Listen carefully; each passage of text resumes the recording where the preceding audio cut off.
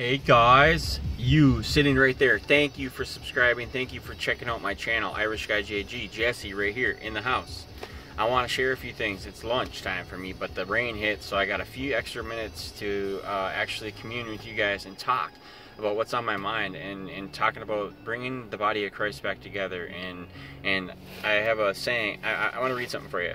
A great multitude which no man could number, as the great gatherer of the Gentile multitude, redeemed by blood, numbered by God, never to be numbered by men, being like the sands on the seashore, innumerable. And I cannot remember who said that quote or where I got it, so forgive me, but that is just, it's powerful, because we as believers, we have numbers, we have power in the blood of Christ, we find salvation through that, but we also can call on Jesus Christ at any time to bless us, to work a miracle, do anything. We call on the Holy Spirit and we call on Christ to come and work in our lives. And as the body of Christ, we are innumerable. We have so many numbers.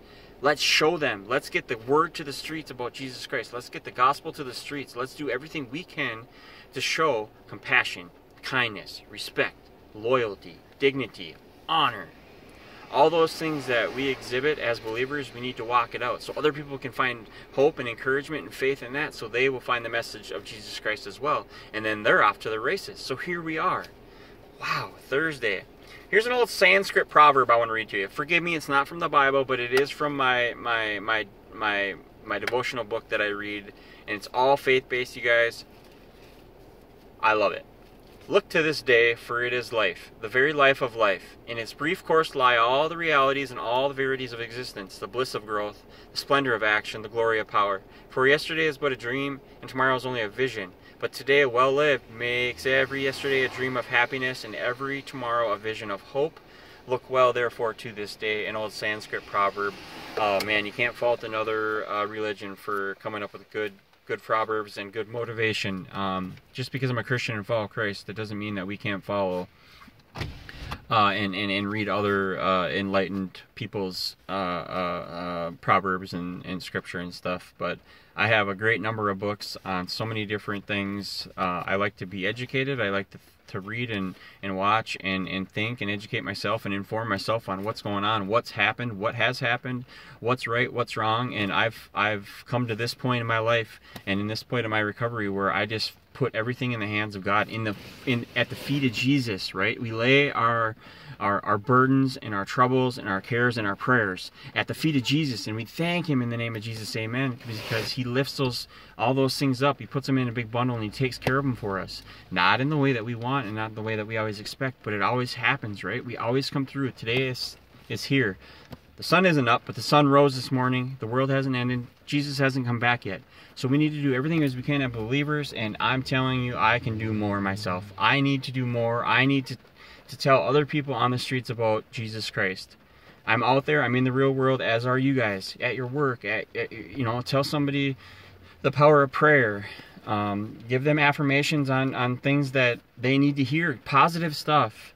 Feedback, positive. We're moving onward and upward in the body of Christ. So that's the message today, you guys. And I'm on fire for it, but I just think that if we have so many numbers, and we're innumerable, right? We as believers have so many numbers out there that believe in Christ. If we kind of all banded together and prayed more and meditated more on God's Word and thought more about being more kind, more compassionate, more respectful and more loving, and we become more like Christ, and that's the goal. We're never going to be sinless. We're sinners. We're human sinners. But God and Jesus came to this Lord. He came to earth to show us a way, a path. And in God's Word, He lays it all out in the Bible. And I love you guys for tuning in. Wow, I just love it.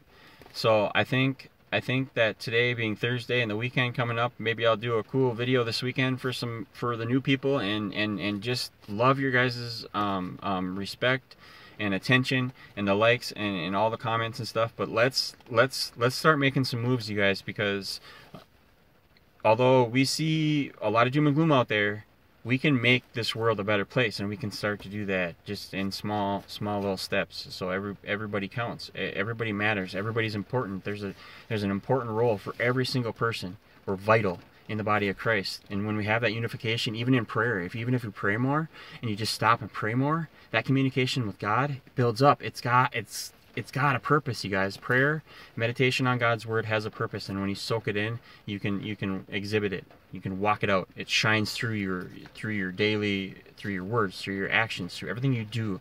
It shines through. And what a blessing that God allows us to do that. So we thank Him in the name of Jesus. And you know what? I haven't said this in a while, but I'm going to say the serenity prayer for everybody out there. God, grant me the serenity to accept the things I cannot change, the courage to change the things I can, and the wisdom to know the difference. In Jesus' name, amen. We ask all those blessings in the name of Jesus always, always, always, always. And pray to the Holy Spirit, because He'll come and fill your heart. He'll fill your heart. He'll melt your heart and soften it, and it's malleable. Your heart is malleable. Even you, even I, even anybody, nobody's heart is so cold that it cannot be turned towards Jesus. Let's turn some hearts towards Jesus. Love you guys. Keep your eyes to the sky. For the same way Jesus left, He'll return. Right? Amen for that. Love you guys. Thanks to all my new subscribers. I'll get a list and thank every one of you, because I appreciate everybody that's taking the time out to look at this content and hopefully find some encouragement, some hope, some message. It's a message of hope for Christ. Amen. Love you guys.